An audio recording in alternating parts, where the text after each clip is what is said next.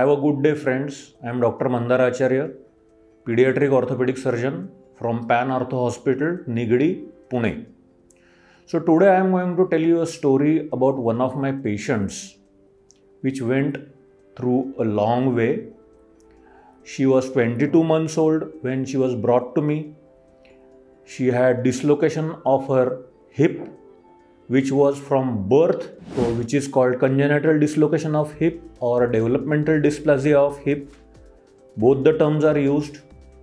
So this usually happens when it's a firstborn child, usually most commonly in a female child. Third thing is which is called oligohydramnios, which is decrease of fluid in the uterus of mother in end stages of pregnancy, and breech presentation. So in these children, there is more probability of having a dislocated hip and a tilted neck, which is called torticollis.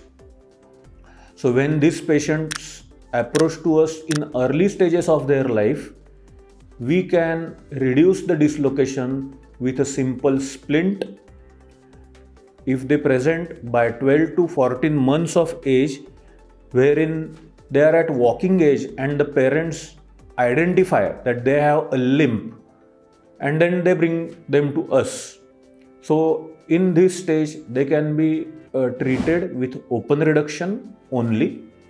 But when they come after 20 months of age, like this patient was brought to me of 22 months of age and we operated at 24 months of age, we need to do open reduction, femoral shortening, a derotation osteotomy to correct the angulation of thigh bone, and also an osteotomy and bone grafting in the pelvic bone.